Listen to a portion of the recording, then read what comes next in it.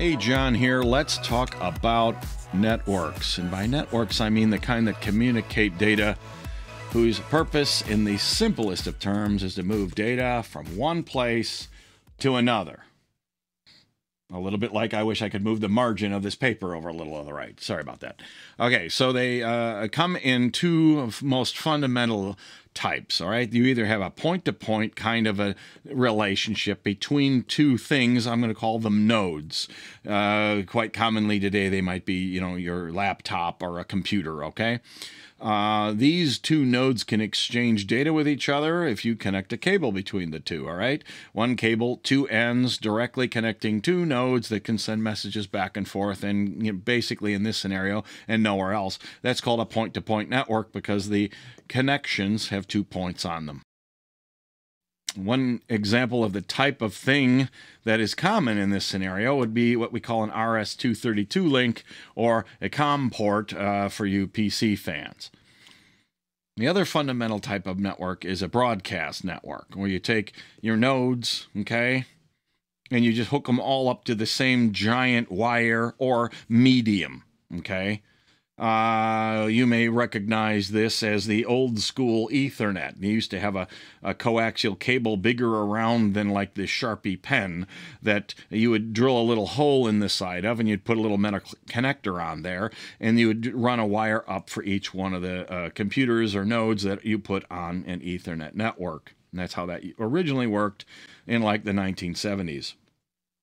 So let's make an observation here. Any node on such a network can send one or more bytes, or I should say bits here, I X this off, one or more bits to any other node, simply due to the fact that they're directly connected to each other, all right?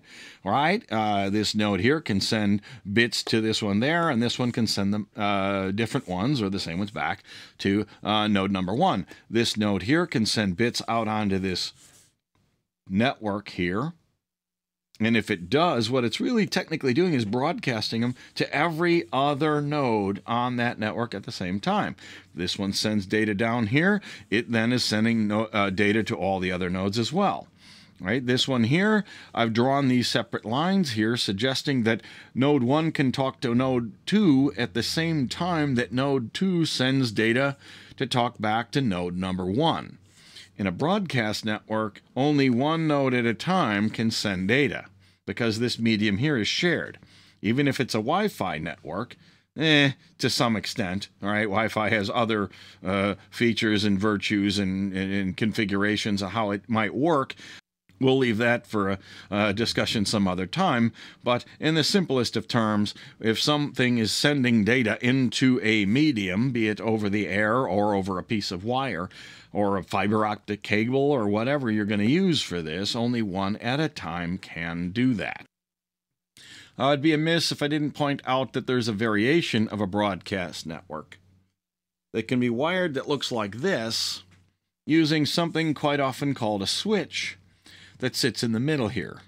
But really, it's basically still a broadcast network. This switch here basically this simplifies things, right? Each one of these machines can run a wire back to a single box, and it turns out that's a little easier to build and maintain than a scenario where you've got one wire running everywhere and all the nodes hook up to that thing directly. And the reason is, if this wire here was to get broken, let's say you cut it right here, what would happen? You'd essentially then have two networks, right? And maybe these nodes could talk to each other, and this one here could talk to some other nodes over here, but if you cut it, that will impact everything, okay? In this scenario over here, if you cut any one of these cables, what you've done is you've cut one single node off of this network. Turns out, whoever using this node over here, if this cable gets cut, they're going to complain, right? It's real easy to figure out where the problem is in a network that looks like this if a wire is damaged. It's not so easy if you have a system like this and the wire is damaged somewhere along the way. You might actually have to walk the full path of this cable that could be quite long and go through multiple floors of an office building or something like that. This may not be as friendly. All right, so what do we do with that stuff, okay? In the simplest example that I could think of, imagine you have a simple terminal, what we oftentimes call a dumb terminal, and by that we mean a terminal that has no ability to process any data. Okay? These usually have a single keyboard and a display on them. And I can press keys, and every time I press a key, one data frame, we'll see, is sent from the terminal over to some computer or something, all right? The computer itself can also send frames of data back to the terminal anytime it wants. These can happen simultaneously, or they can happen one this way, followed by one that way, however you want to use it, all right? The idea is that a dumb terminal is used to allow you to send single characters every time you press a key to some server that'll process that information as it arrives. This machine can also then send character data back to the terminal that displays these. It's called a glyph. You know, if you actually have a display that says ABCD, the way it looks, the phosphor and the dots on the screen and stuff, that arrangement is called a glyph, each one of the characters, okay? Now, there are some standard ways of organizing these bits that go between the terminal and the computer and the bits that come back this other way. And there's a specification called ASCII, which stands for the American Standard Code for Information Interchange, and it outlines the code numbers for each of the keys on the keyboard of a terminal, and the code numbers for each one of the glyphs that the computer might want to say, here, put a J on the screen somewhere. Okay, we all have to agree on what bit pattern represents a J. Otherwise, if you have a terminal, it might print the wrong character, okay? And you'd like to be able to buy your terminals from your favorite vendor and stuff like that. So you want interoperability and stuff. There's other codes with names like Baudot that have to do with teletype machines. There is another code called EBCDIC that was very popular with IBM mainframes. They all kind of accomplish the same thing. They assign standard codes for each one of the items that might be exchanged between a terminal and a computer. And that brings us to a bit of terminology here, that which is a frame. Okay? A frame is a collection of bits that represents a single message. Okay? And the most fundamental level of data communicating, all right? So in the case of ASCII, a frame will contain a single character code, okay, or a byte, okay, that is sent from the terminal over to the computer, and the same thing for computer back to the terminal for display, right? Other systems, a frame might actually have more bits in it. You could have a frame that's actually big enough to hold, you know, an entire database transaction. So this open-ended definition of what a frame really is allows us to choose whatever arrangement that we want, be it ASCII, Baudot, EBCDIC, or something else, okay? In the case of an Ethernet, okay, a frame is given in a specification called 802.3, and in there, you'll see a description of what it means to send a frame of data over a cable like this. When you're ready to transmit, it will send a sequence of ones and zeros in this specific pattern, and when you're done, there'll be a special set of ones and zeros that represents the end of the frame of data that gets sent on this wire for all the other nodes to receive and interpret. Now, there's nothing that stops us from doing something like this, where any given node is actually connected to more than one other node, right? Now, as I've drawn this, these are the point-to-point links that we've been looking at. But we also could put a broadcast network over here, right? Maybe there's some nodes over here. Node 6, things like that, all right? You can build on top of these, node 1 can talk to 2, 2 can talk to 3, 3 can talk to 2, and 5 and 6 all together. But what if we have a situation where you want to have a conversation between node 1 and node 3, or between node 1 and node 6 over here, right? How do we do this sort of thing? Well, if we're using a point-to-point network, we can just add another link here, Or you could just replace your entire network with a broadcast network and hook them all directly up, okay? But if you look into it, it might be that you don't have the ability to put a broadcast network in place of a point-to-point network. Maybe they're too far apart, right? Each one of these has limitations. It turns out point-to-point networks usually can go a lot farther than a broadcast network can. There was a length limit back in the Ethernet days when we used the big coax cable, right? Turns out the cables in a point-to-point network, especially if they're fiber optic, can go many miles. And if they're radios, they can go all the way up to a satellite. So it does make sense to need to be able to solve a problem that manifests itself in this way, even if it goes over a broadcast network or a combination of different kinds of networks and things like that. So if we just look at this part of this equation here, and we ask a question, does node 1 have a way to talk to node 3? And as I said, yeah, we could probably put in a broadcast network over here if it's feasible, but if it's not, how then can we do this? Well, maybe we could put another point-to-point link in here and just connecting them all together like this, okay? Where node 1 is connected to 2 and 3, and 2 is connected to 1 and 3, and 3 is connected to 2 and 1. So anyone can talk directly to anyone else over each one of these single point-to-point connections here. But if you do this, you find out the math works like this. N times n minus 1 over 2 is the number of cables that you need to build what we call a fully interconnected mesh of all the nodes on a network where there are n nodes. So, if you end up with 100 nodes, what is that? 100 times 99 over 2, that's 9,900 over 2, that's almost 10,000, right? Divided by 2 is 5,000, on the order of 5,000 cables in here. That's kind of a problem. 5,000 not too bad, but that's only for 100 nodes. What if you wanted to connect yourself to the internet? How many cables would you need for all the nodes in the internet to all be connected together? That would be outrageous. No, it's not going to happen, all right? So what is the alternative? The alternative is to figure out how to allow a node that's between two other nodes, even if this is a point-to-point link here or a broadcast network over here, that's not connected directly or part of this point-to-point link or a broadcast network that might be over here that connects these two nodes together, all right? So how many links do you need in this scenario? Well, that would simply be n minus 1. And to achieve that, you have to allow node 2 to forward messages on behalf of nodes 1 and 3. You know, one of the benefits of this, of course, you can save a lot of money if you don't need to add all the extra wires and connections between all these nodes. Now, as we'll see, in a scenario like this, node 2 is playing the role of what we call a router, okay, because it routes messages between other nodes. Some people say route. Now, notice that I use the word packets here. And more generally, I'll speak using the word messages, okay? A message is a very generic term.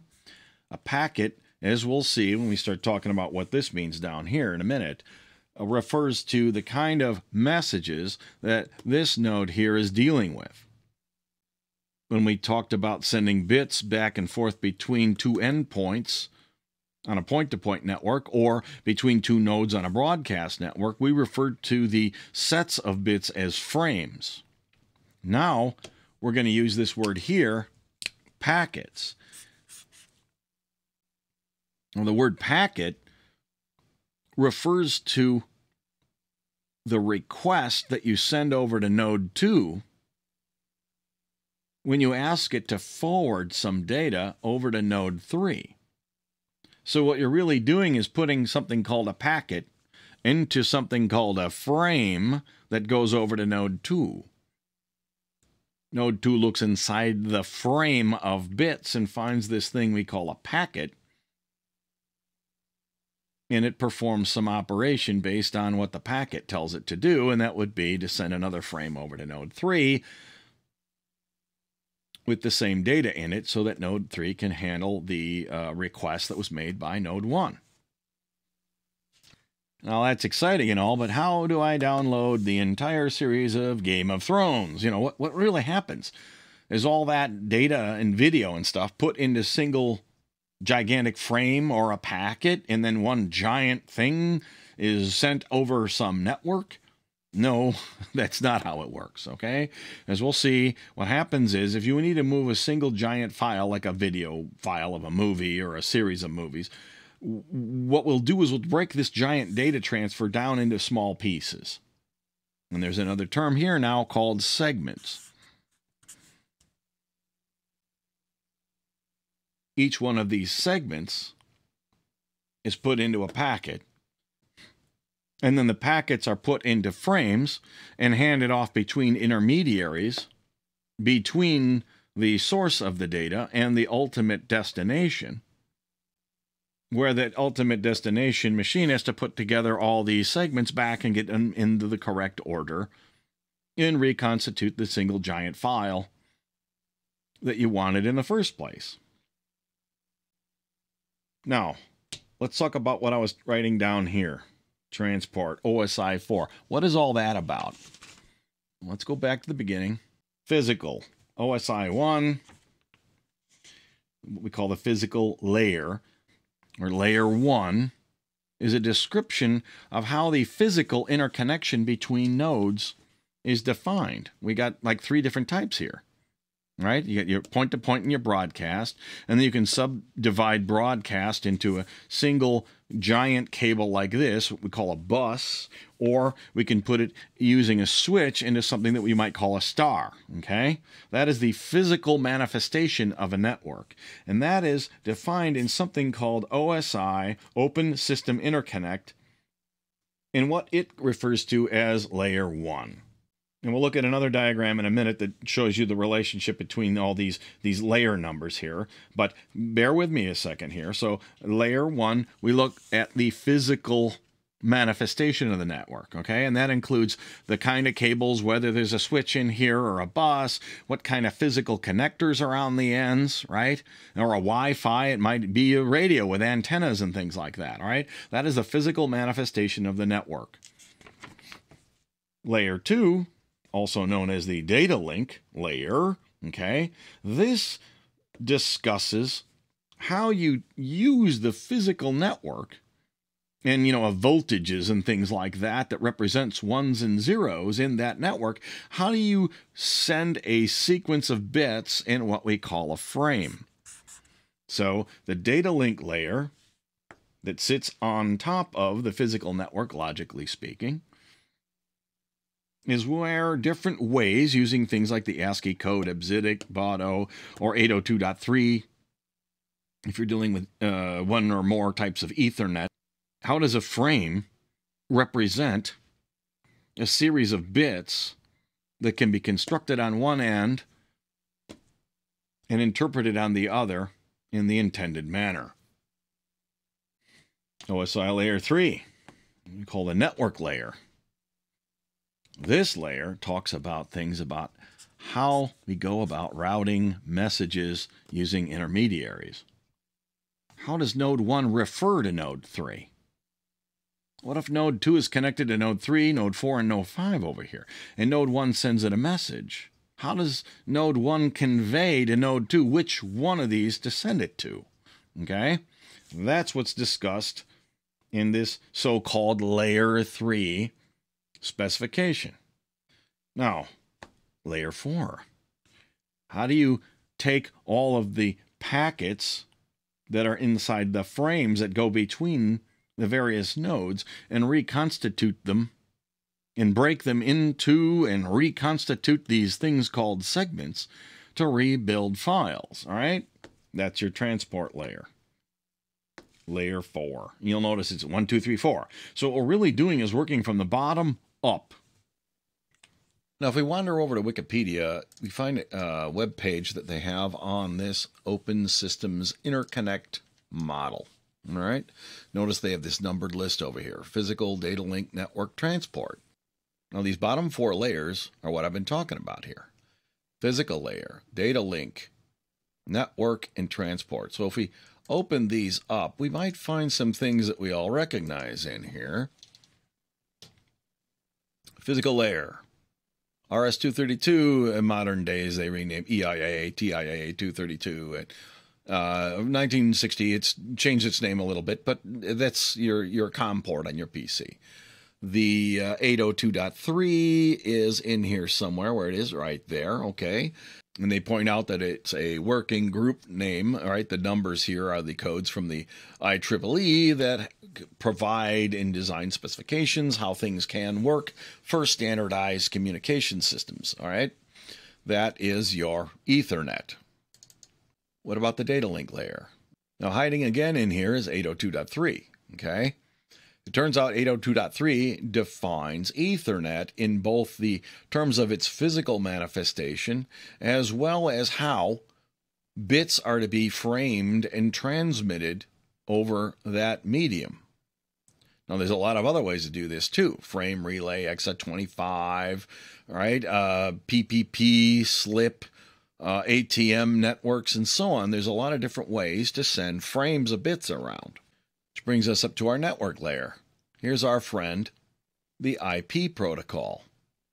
Okay, this is the basis of the entire internet. And it itself comes in two varieties, version 4 and version 6. And the world is in the midst of converting between version 4 over to version 6 as we speak. Most of us are familiar with what is IP version 4. Unless you're running a wide area routing system or you're the phone company, the IP6 is not really in our faces on a day-to-day basis. And you'll see other things in here like Apple Talk and ICMP, which is part of the internet as well. Now, if we move up to layer 4 up here, we see TCP, UDP, and some other protocols, all right? TCP is the #1 protocol that we're all probably familiar with on a very intimate basis, whether we know that's what it is or not. This is how we access web pages. This is how most of what we consider the internet works, okay? UDP is another protocol that is very common. A lot of gaming systems use UDP because of the way it manifests itself. UDP allows you to send small messages with a minimum of delay between two nodes, while TCP provides additional services that can slow down a conversation. However, the benefit of TCP over UDP, it allows you to send an entire stream of data, like if you're going to download an entire movie file. UDP only allows you to send small messages that are called datagrams. Now we can see there's other protocols we can use, but if our goal is to send data out into the internet, we have to use something that's based on the internet protocol, right? And the only ones that we have available today to do that are TCP and UDP. SCTP is possible, but it's not a very commonly supported protocol by most internet providers. So what we're really looking at then is the TCP and UDP transport layers. And that's what I would like to focus on. And as we will see, there is another model that describes how the internet protocol works, but it only has these bottom layers. It doesn't have layers 5, 6, and 7. So I'm not going to discuss those any further. Now, if we scroll down in this page, there's a couple of different diagrams, and there's a table down here. So in the hand-drawn diagrams I was showing you, what we were looking at are these 4 layers down here, and these are the simple descriptions of what these layers represent in the OSI model, okay? Notice we have bits, frames, packets, segments. The word datagram here is the terminology used in UDP, and segments are the terminology that we use when we're talking about TCP. So what happens here? Let's start at the bottom. Transmission and reception of raw bit streams over a physical medium. That makes sense. A physical cable between two nodes in a network or a broadcast network concerns itself with these raw bits, voltages, what kind of wire is used, that sort of thing.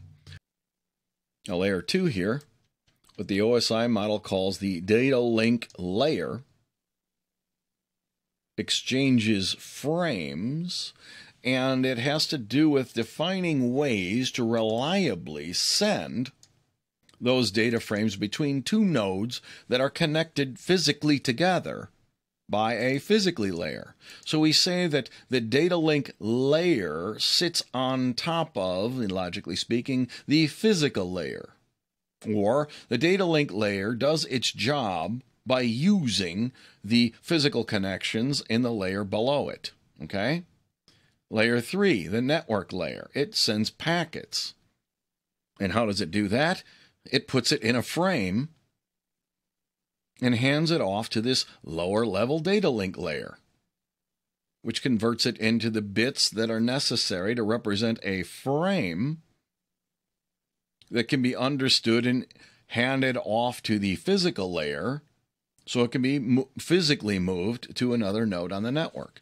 Now notice over here, the network layer is involved in structuring and managing a multi-node network, including addressing, routing, and traffic control. See, there's the word routing.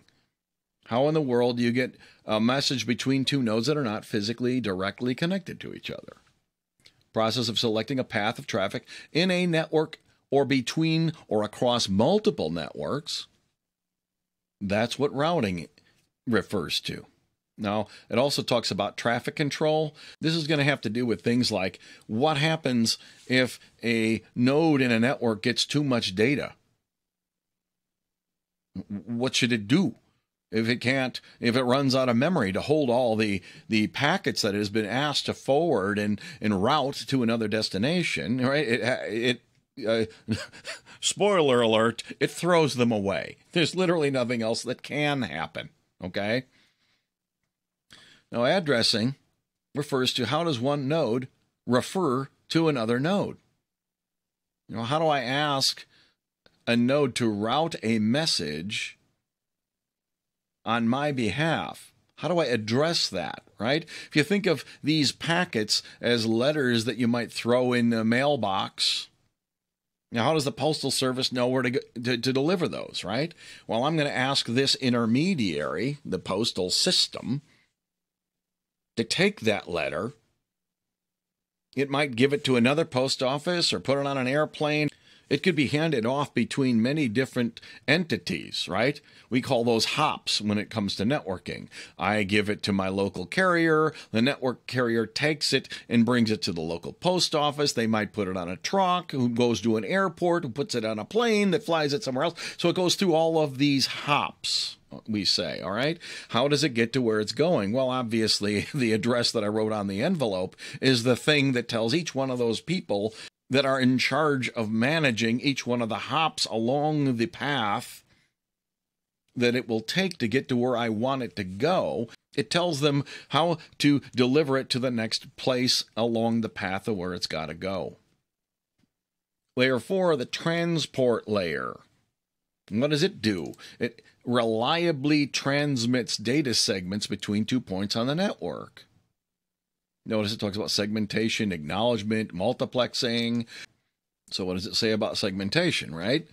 Process of dividing data packet into smaller units for transmission over a network. Segmentation happens at layer 4, blah, blah, blah, blah, blah. This is probably a very bad choice of wording right here.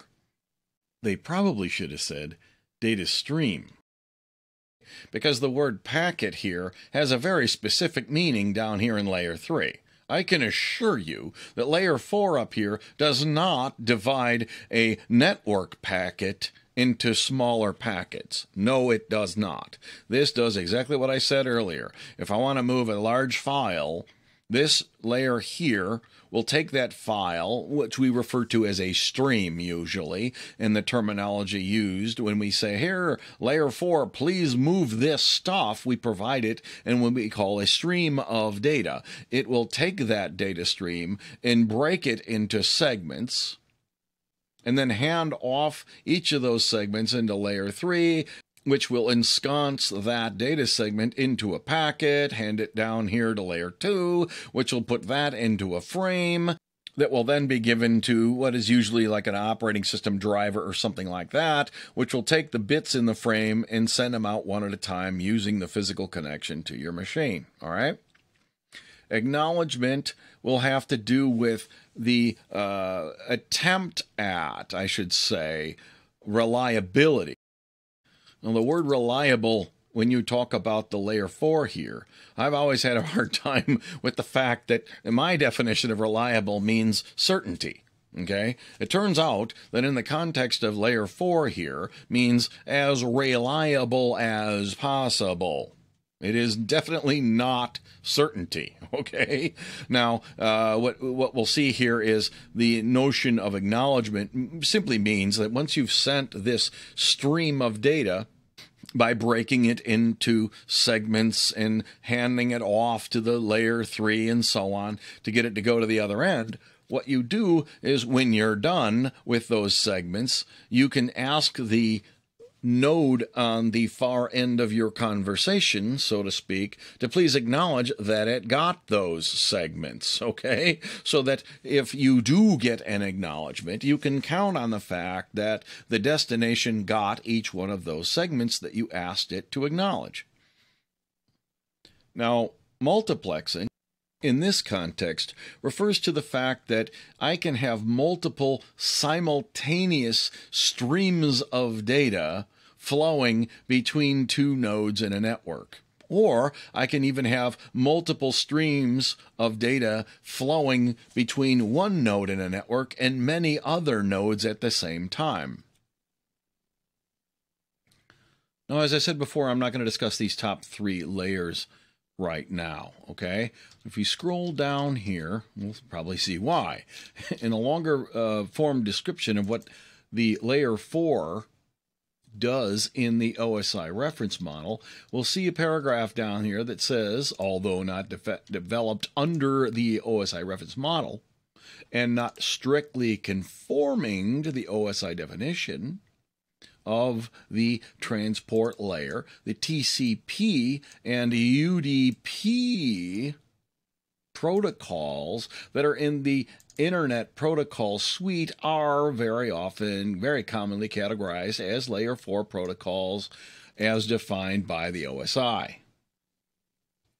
Notice there's all these other protocols as well. There are many ways to communicate between machines. The Internet is only one way. The OSI reference model is a description that includes many types of communication systems. I'm only going to focus on one, which is, as I said, just a subset of the OSI reference model. Now, of course, that begs the question, why am I even mentioning the OSI model if all I really want to do is talk about TCP and UDP? Well, it's because in conversations, you'll hear people talk about layer 4 and layer 3. And in order to understand what they're talking about, you need to understand they're referring to the layer numbers in the OSI reference model. Now, let's leap over to the Internet Protocol page in Wikipedia. So we go down here and we look and see, the Internet Protocol Suite is a conceptual model of protocols and so on. It was developed, by a grant from the Department of Defense through a program called DARPA. And this was done at a time that, as they point out, predates the OSI model. And it also mentions, like I just did, it's a more comprehensive reference network for general systems, okay? So TCP/IP, or the Internet Protocol Suite, is a very specific network model that is a subset of that which is covered by the OSI model. Now, because the Internet Protocol Suite predates that of the OSI model, some of the terminology might differ a little bit, but as we'll see, it still covers the general functionality that's defined in the bottom 4 layers of the OSI model. So as we see described up here in this paragraph, what we see is that the Internet Protocol model consists of a thing called a link layer, the internet layer, the transport layer, and the application layer. Okay. Now, if you scroll down a bit, you'll see a diagram down here, and it kind of shows this relationship between the layers, just like the OSI model did that we looked at a minute ago.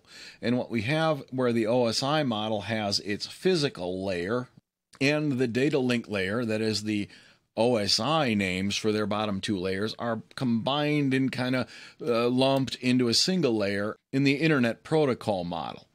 Above that, in the OSI reference model, they have the network layer, and in the Internet model, it's just simply called the Internet layer. They both have a transport layer, and their transport layers both accomplish the same overall basic functionality. And that is that it takes a stream of bytes from a higher layer abstraction, what the Internet model refers to as the application layer. It breaks it into segments and hands them down to the next layer as packets, which then hands them to the next layer as frames and are sent out over the physical connection between the various nodes that comprise your network. So what do we got? If you have two hosts that are connected by two routers, okay? So what you have is a physical link between host A and a router.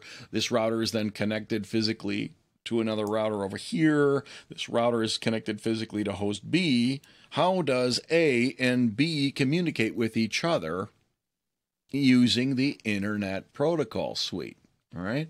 So that's what's being shown down here. Host A runs a program. Maybe I wrote a program that opens a file, takes it, and tries to send it to another program that's running over here on host B.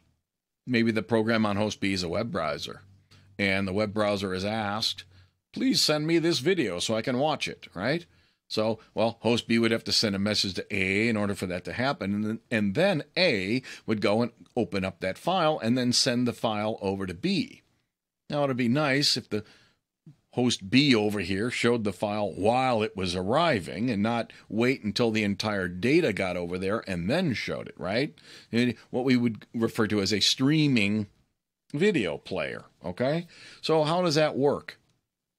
Well, in the point in that description where this application on host A over here opens the file and starts sending it over to the player, a web browser or player on host B, what it's doing is it's reading a stream of bytes out of a file. And it's saying, hey, I want to send a bunch of bytes in a way that can get over to a program running on host B over here. Please take care of that for me, okay? So the transport layer says, all right, I'll take this stream of bytes, and as they arrive, it breaks it into pieces, which we'll see are called segments, all right?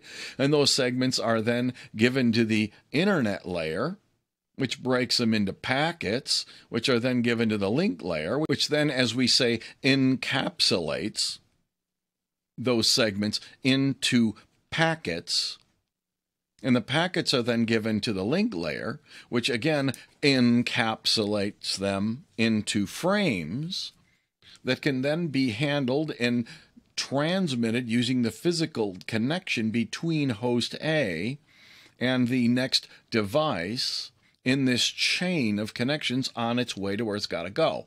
Each one of these connections is often referred to as a hop. Okay, you would say that host A is 1, 2, 3 hops away from host B. All right, so and every time a unit of data, which the OSI model refers to as a PDU or a protocol data unit, all right, in the bottom layer down here, the physical transfer happens in a data unit that we call a frame, is sent from this stack, as we say, this protocol stack, all the layers stacked up like this is what people refer to when they're talking about a protocol stack, so that it can flow from host A over to this first node one hop away. In this case, it's a router. Now, this diagram, what it's attempting to show is that my application is sending a stream of bytes, and this transport layer is breaking that stream of bytes into segments. So the discussion that takes place between application and transport is in terms of a stream, The discussion that takes place, the data exchange. When I call a library function, I'm giving it a continuous stream of bytes to send. Here, when this calls a subroutine that's provided in a library that supports the internet protocol, this conversation is done in terms of segments. When the internet layer, with that library call that's made down there, calls another subroutine from a library that represents the functionality of the link layer down here, what's passed down there is a packet. So what happens is the frame that goes between this link here and this link there has this packet inside of it. So when the link software that's running on this router over here gets a frame, what it does is it takes the packet out of the frame and it gives it to the internet library software that's running on this router. And because that packet has all the information it needs to figure out what to do with it, what's the next hop it needs to take. If this router was connected to 10 other routers, which one would it use? It has everything it needs in the packet that was given to it by the link layer here. All right. Now, in other words, it doesn't know or care about the segments that are involved between the transport and the internet layer over here. It doesn't care that it's a movie file. It doesn't care that it's part of a bigger thing. All right. That's the big takeaway here. Once a router can see or receive a packet, it doesn't need to know anything else. It can immediately make a decision of what should happen to this thing next. And that is, in this scenario, give it to the router over here.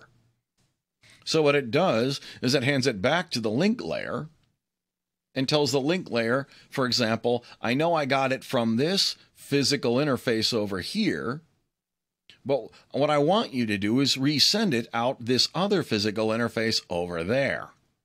At which time the link layer re-encapsulates it into a new frame, okay? Because, just because I might use Ethernet over here for this hop does not mean that the router is using Ethernet over here to talk to this other router.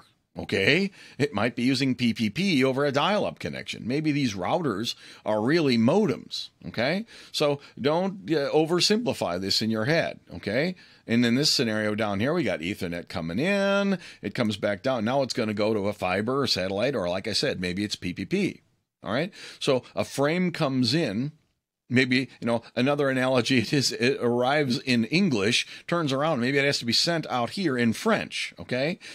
How it goes out doesn't have anything to do with how it came in, all right? What really matters is that the frame that arrived this way has a packet inside there.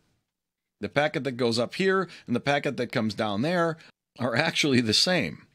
But when this software that represents this internet layer here in this router sends the packet back down to the link layer, the subroutine call would have multiple arguments in it, for example. It's like, well, here's the packet back, and oh, by the way, I want you to send it out this physical address over here, and I want you to do it in this way, or whatever else it needs to know to do its job. This layer will tell the link layer all those items, okay? Link layer then puts it back into a frame and sends it out this other physical interface. This router over here does the same thing. It arrives in there, says, okay, I got a frame. And inside there, it looks, I like it has a packet in there. So it takes the packet out, gives it up to this internet layer software in this router, and it does the exact same thing. It may or may not have multiple things connected to it. Right? So it has to decide, well, which physical interface should I have it sent to next? Makes all the same decisions, sends it back down to the link layer and says, okay, I want you to send it out this one over here, and I want you to do it in this manner. And link layer says, okay, makes it into a frame. Okay, it takes the packet and turns it into a frame by adding stuff to it as needed by the physical interface that it's going to use, and it sends it then over to host B. Now, once it gets onto host B over here, we see a little bit different thing sort of happening here. We see that the frame arrives, the packet is removed from the frame is then thrown away. Packet's given to the software library that handles the responsibilities of the internet layer, okay? At which point it realizes that that packet actually contains a segment that's part of a stream of data that needs to be given to an application that's running on the host. So rather than turning it back around again and saying, hey, well, now forward it somewhere else, it then calls another subroutine in its software library to deal with the fact that a segment has arrived. And the transport, among other things, is going to ask a couple of questions about that segment. Is this the next one that I'm supposed to send up to the application up here? Right? Now, what if, for example, the application sends a frame down here that has a segment in it, right? A packet with a segment in it, and it wanders along here and it becomes corrupted, or maybe there's a loose cable and the packet disappeared. And then, it sends another segment down here to be delivered over there, right? So this over here is counting them all. So it's the responsibility of the transport layer that's running on host B over here to count all those segments to make sure that they all are delivered and they're all in the correct order. And the last thing you want to do is watch a movie or listen to a sound file and have it all played in the wrong order. Oh, let's have it end and then have the beginning. And no, we have to make sure they're all in the right order. We also want to make sure that there's nothing missing. Okay? So what happens is when the segment arrives, this transport library code in here has the opportunity to send a message back over to the transport layer over here by just doing the whole thing in reverse and saying, hey, I'm missing one. Please resend that. And this one can then say, oh, okay, fine, I'll send the missing one back over here.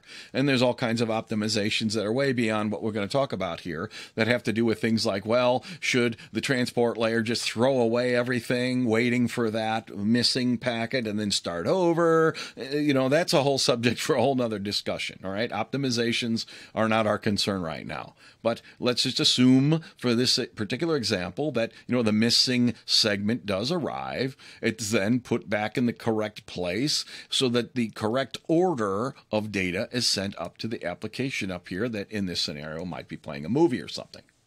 Now, it is that notion that the transport layer here counts all the segments and makes sure that they're all in the right order and that there weren't any missing that have to do with what we refer to when we're talking about a reliable protocol. Reliability does not mean it is reliable. Okay? It's kind of a weird thing. I always had trouble with that use of that word when we talk about reliable data transfers. What they're really referring to is if data gets from point A on host A to host B over here, then it will be delivered in the correct order. And there won't be duplicated sections, there won't be out of order, it won't, that sort of thing. That's what they mean by reliable. So there's a giant if in that expression. If data does get from A to B, will it be delivered in order and without duplication? Another thing that the transport layer can do is know that it got the whole thing. So one more bit to that is, and it is not truncated. Okay? Did they get the whole thing? Is it in order? That sort of thing. Now, if you think back to what's going on here on these routers, okay, they're really receiving a frame, looking at the packet in the frame and forwarding it along. Notice that the routers don't care. They don't even know if the packets that they receive are in the right order. Now, remember in the OSI model, it turns out the same thing happens in the internet model when it comes to what happens if a router or a host gets too much data for the amount of memory that it has when it's bringing it in, thinking about it, and forwarding it back out, what does it do?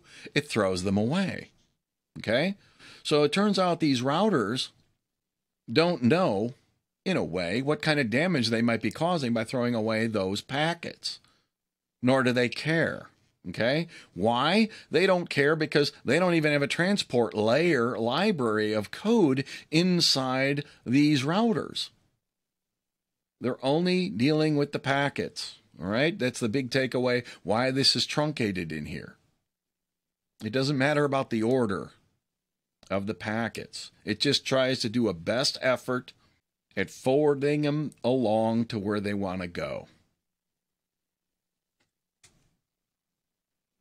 So that the ultimate destination over here can think about all of the packets that contain the segments and decide ultimately what they really want to do. Are they going to reorder them? Are they going to send a message back over here to the source of the data that says, oh, I missed a piece, please resend it, that sort of thing. That all happens up here, and it's not the concern of these routers during the delivery of what are just packets from the perspective of the routers. So what does all this mean then? It boils down to how do the layers in a protocol stack exchange layers, I should say data, sorry, with each other, right? How does the application layer send stuff to the transport layer and so on? So let's look at this example. Let's say I have an application and I want to send some stream of bytes. Now, that might just be simply an array of data. That is my data stream. Let me change colors.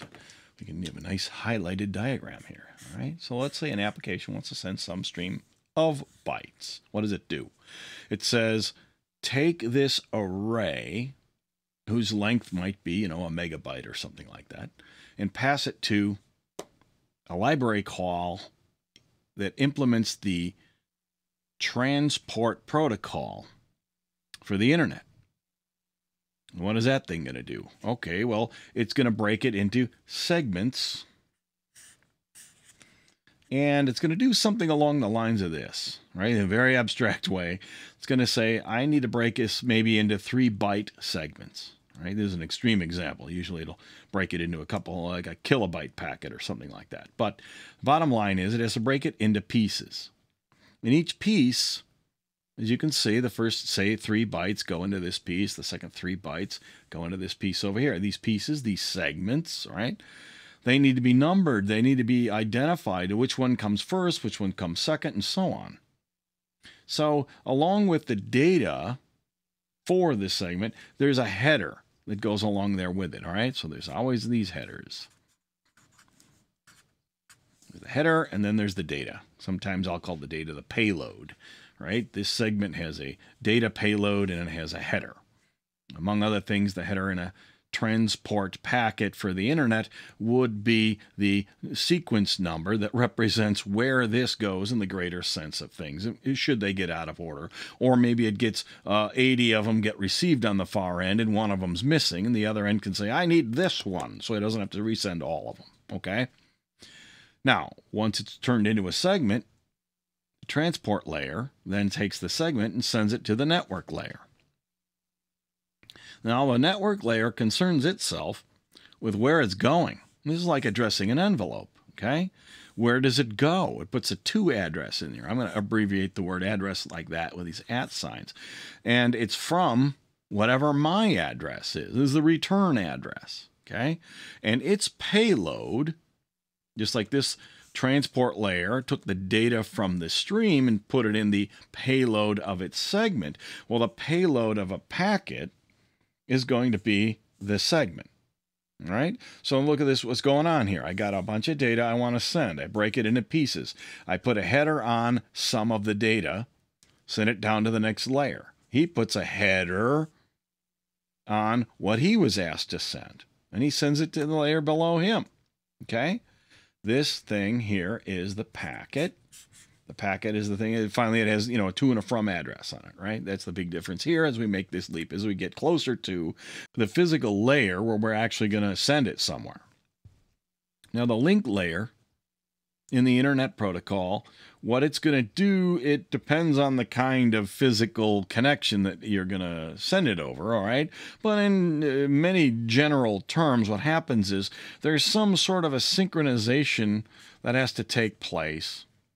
That usually means when you send these bits, right, this frame, right, which convert the packet into a frame, and there's usually a header and sometimes there's a trailer that goes into this frame of bits that we send out on our network connection, okay?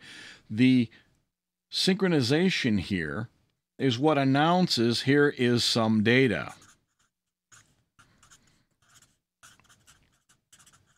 Okay? And this is all very dependent on what kind of wiring and everything else you're using. But usually what there is some bit pattern in here that announces, hey, I have a frame. What follows is the data that represents a frame. Okay? Then it'll simply send the data from the network layer, the packet, followed by a trailer. Now, quite often you'll see these things called cyclical redundancy checks. And if you don't know what they are, the short of it is a result of a mathematical function that can be applied to all the bits in the frame. In the simplest of cases, let's say I just add together how many 1 bits there are in the frame, and I put that number in here. I might have all these bytes in here, a lot of bits.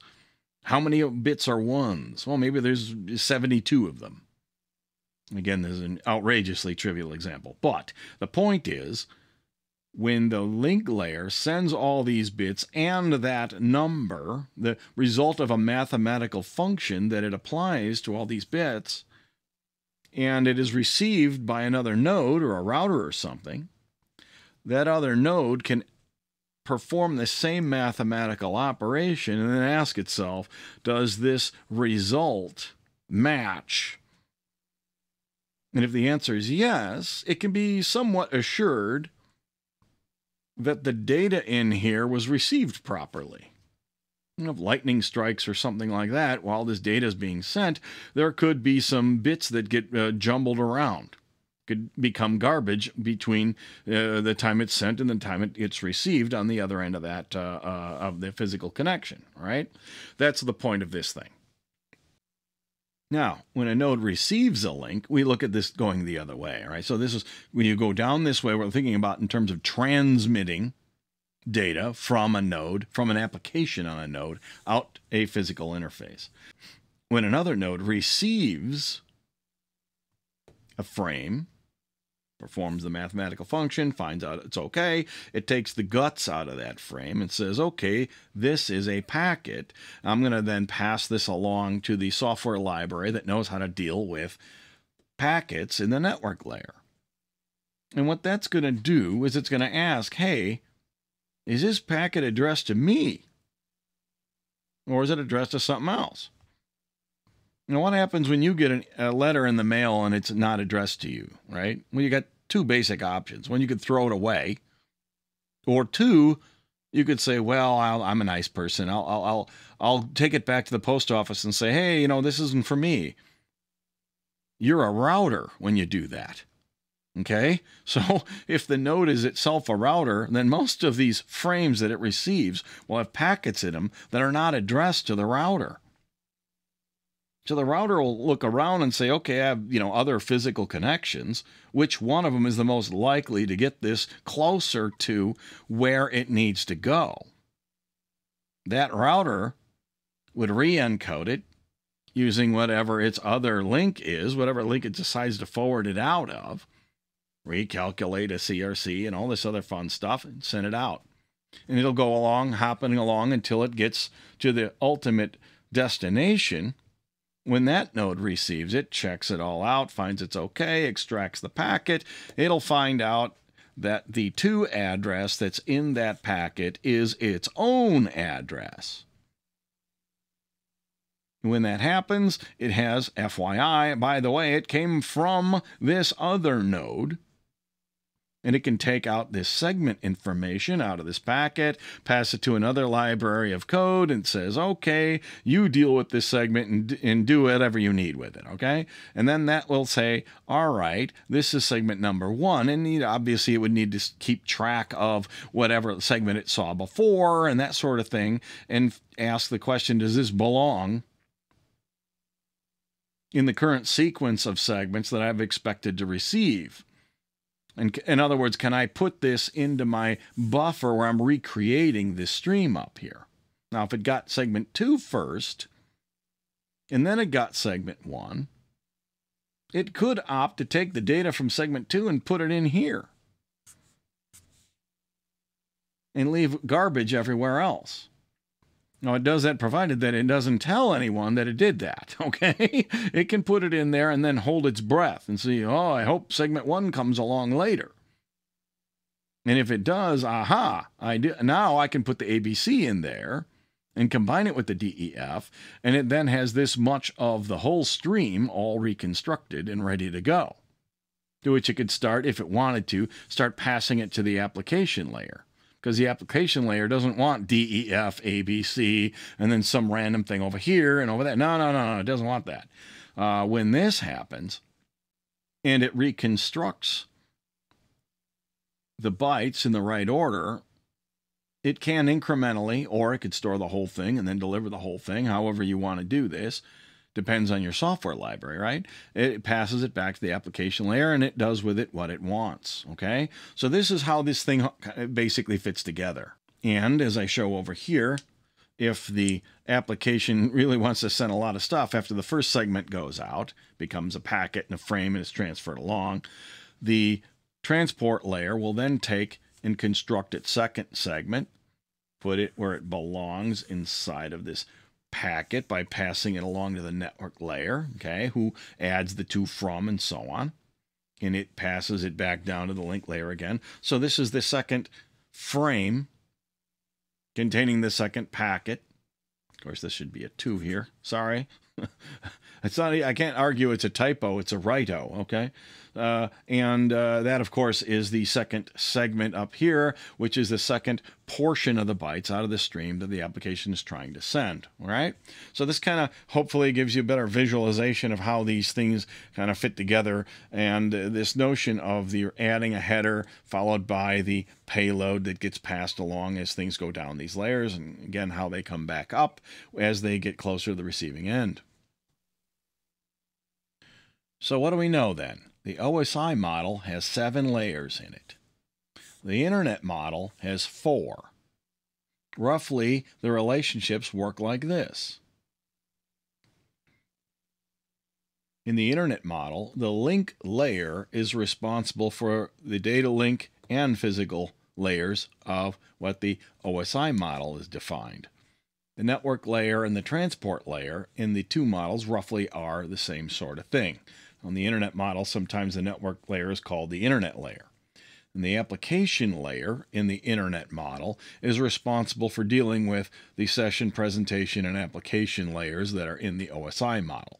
And briefly, what happens in here is OSI discusses things like whether or not the data exchange between 2 nodes is compressed or not. That sort of thing happens in presentation. And the session layer here is responsible for things like let's say I'm sending a file between 2 nodes and I start sending it okay and there's a problem. Maybe my internet goes down. When I reconnect later, can I resume the transmission of that file or not? Or do I got to start over, right? That's the kind of thing that can happen in the session layer, which leaves us with just the application layer here. Okay? In the OSI model, the application layer has less work to do than it does in the Internet model. Okay? If the application is a web server, for example, and you want to use an encrypted connection, well, the encryption might be taking place in these layers down here in the OSI model. Where in the Internet model, when you write your web server, you have to deal with all the encryption yourself as part of your application code. I hope this has shed some light on what all these layers are and how they kind of fit together in order to achieve the task of getting data moved from one node in a network over to another. Thanks for watching. See you next time.